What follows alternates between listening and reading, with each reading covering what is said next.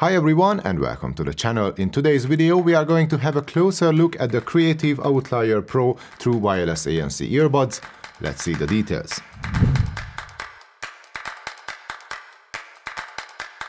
First, I have to tell you that I've got the Outlier Pro from the manufacturer for this test, but no money exchanged hands and no one had any influence on what I'm going to tell you about the product. So the Outlier Pro is the next generation flagship true wireless earbuds from Creative. I do not have any experience with its predecessor, the Outlier Air V3, but I did review the Air V2 back in 2021. I missed a few features from that model which the manufacturer added to the V3 already, such as wireless charging, active noise cancellation and proper app support, so this time around we did not get such a big upgrade on features, only some fine-tuning of sorts. But what Creative improved upon is the battery life of the older buds, and we also got a new design. Well, it's not a complete redesign as the earbuds kept their general shape and size, but the touch-sensitive interface is now flat and oval-shaped instead of the slightly curved and round surface of the old models. We also got this glossy finish in this metallic umber color, which is not quite my cup of tea, but the buds look sharp and sleek nonetheless. But they are rather huge, even bigger than the previous generations, and those buds were not small to begin with. The Outlier Pro weighs in at 7.2 grams each, and even though they are big, my main issue is not how much they stick out of my ears, but it's actually how deep they go into my ear canals. And as a result, I can feel a tiny bit of pressure building up inside my ear canals after wearing the earbuds for about a half an hour. I also found that the fit is not tight enough for any intense physical activity, but it's okay for some basic weightlifting or a casual stroll around in town. But that's just me and my rather small ears. Some people with larger ears might have better luck with the fit and the comfort of the Outlier Pro. There are 3 sets of silicone ear tips in the box, so you might find one that works for you and for your ears. The IPX5 rating makes the earbuds protected against sweat, rain and splashes, so as long as you find them tight enough, you can easily use them in the gym without having to worry about anything. Onto the case, there is not much that changed other than the new color and a bit of an extra weight and size, which only makes the case pocketable as long as your pockets are not too tight. The extra size of the case was a design decision to accommodate a larger battery, which provides the Outlier Pro with almost double the battery life of the Air V3. With ANC turned off and at moderate volume levels, we can achieve up to 60 hours of total playtime, while the buds themselves can run for up to 15 hours on a single charge. Turning the ANC on brings it down to 40 hours and 10 hours respectively. That's of course the best case scenario, but this is a great performance nonetheless. The case can be charged wirelessly on any Qi-compatible charging pad or through the USB Type-C port on the side of the tray that holds the earbuds. Beside the USB-C port there are 3 battery status LEDs as well. I found no evidence of any fast charge feature, but the increased battery life in itself is a great improvement. And I like the fact that they stick to this sliding mechanism, as it works pretty well in my opinion. In terms of connection, we don't get any surprises or upgrades as we have Bluetooth version 5.2 with SBC and AAC. Since the Air V3 we got no support for aptX anymore, but that's alright as long as the connection is solid, pairing is quick and easy, and we have no lip sync issues with movies on Netflix and videos on YouTube. And the Outlier Pro delivers on all those fronts. Single bud mode is supported, but multipoint is not on the menu. The Outlier Pro has an average amount of lag when it comes to playing games, but it can be significantly reduced by enabling the low latency mode in the Creative smartphone app, making the buds suitable for gaming.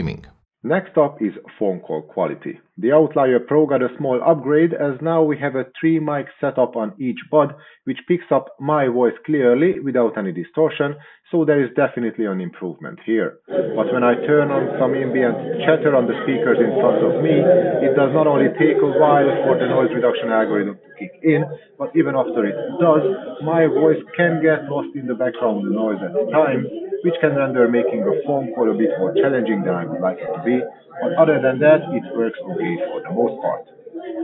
We got a touch-sensitive interface on each bud, but other than the actual shape and design of the touch controls, most if not everything remained the same.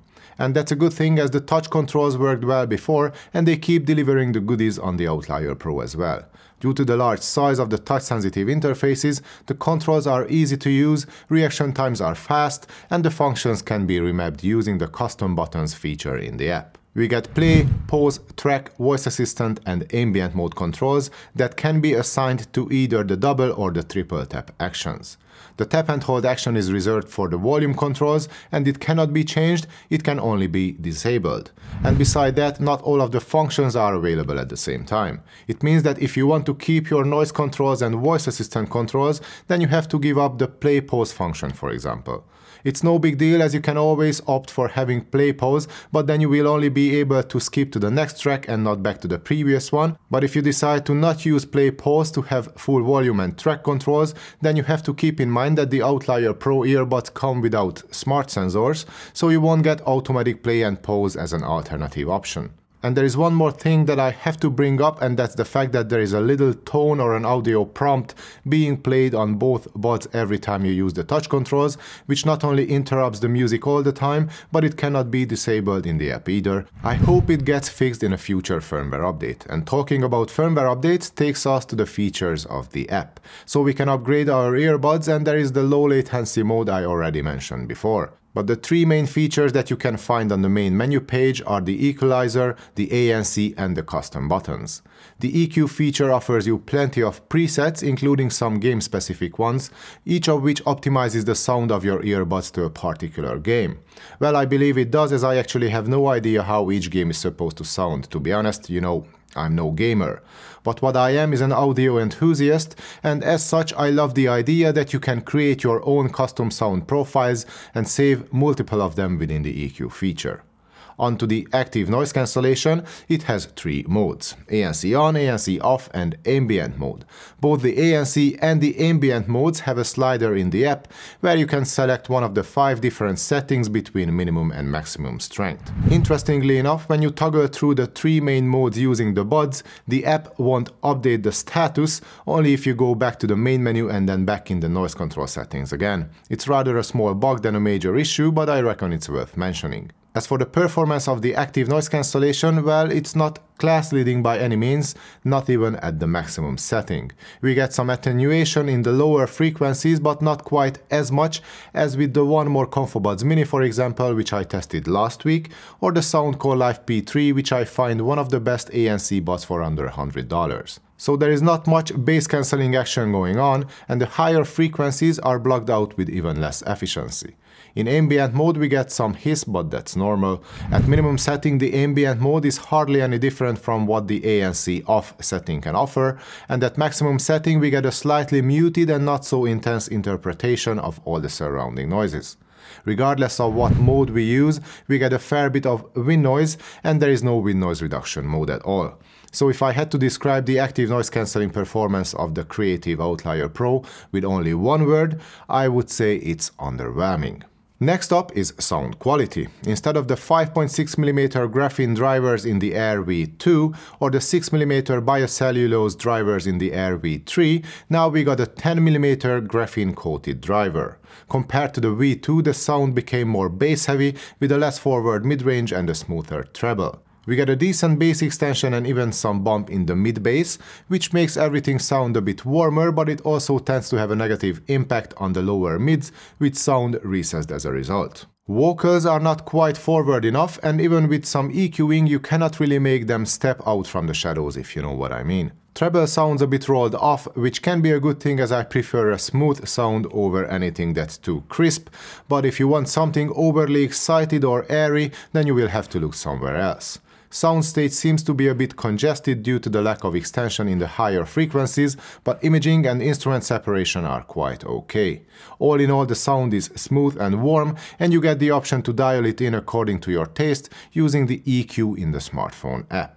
But before I conclude this review, I also have to mention that Creative has their own 3D audio technology of sorts, the Super X-Fi, which the Outlier Pro is compatible with. It has its own separate smartphone app as well, in which you can scan your ears and do some further tweaking to the sound of your earbuds, but these changes only have an effect when you play music within the app, and none of it will work with any streaming services I believe 95% of people use these days. So Super X-Fi might be there, but it probably makes more sense with Creative's own gaming hardware, such as headphones and sound cards, which the technology was developed for in the first place. And now it's time to wrap up this review. For around $90 or euros, you get a plethora of features and an extremely good battery life with the Creative Outlier Pro. The sound is smooth and warm, the buds look good, and they also feel premium even if they are a touch too big for my ears. The app works pretty well, and so do the touch controls. We got an IPX5 rating for our workouts, 6 mics for making phone calls, and wireless charging. But I feel like we can get any of these from other competitors for around the same price, and there is not a single standout feature that would make the Outlier Pro an instant buy. Well, except for the battery life maybe. And at the end of the day, if you look at the whole package and all the features the Outlier Pro has to offer, that can easily tip the scales in their favor when it comes to making a buying decision.